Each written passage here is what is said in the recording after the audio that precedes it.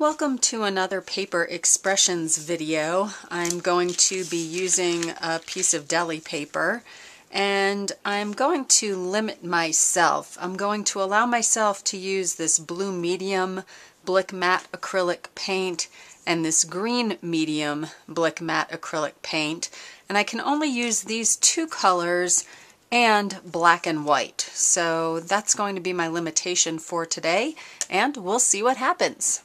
Let's get started.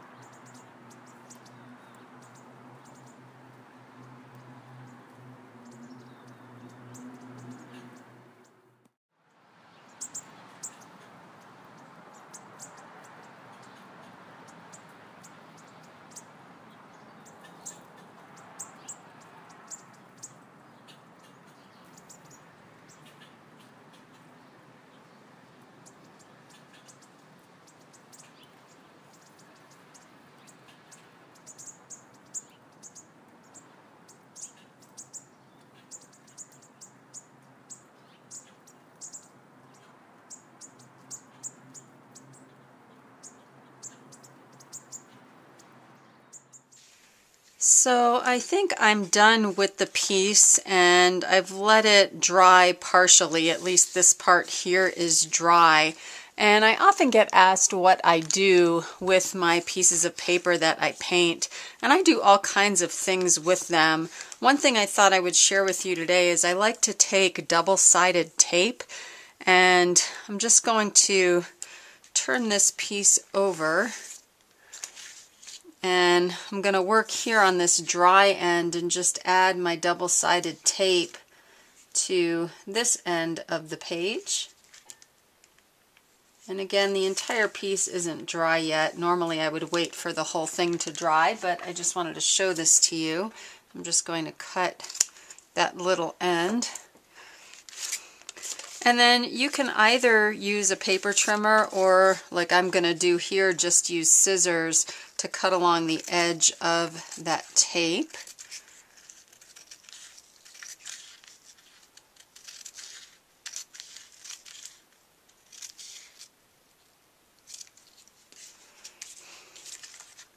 And so now one fun thing you've just done is you've created some really colorful tape that you can use on different projects in your art journal, on cards, on envelopes that you mail. And what's nice is you can just keep it, and then as you use it, you're just going to peel back the double-sided tape and adhere it to your projects. I hope you've enjoyed this paper expressions video, and I hope it inspires you to express yourself on paper. Thanks for watching.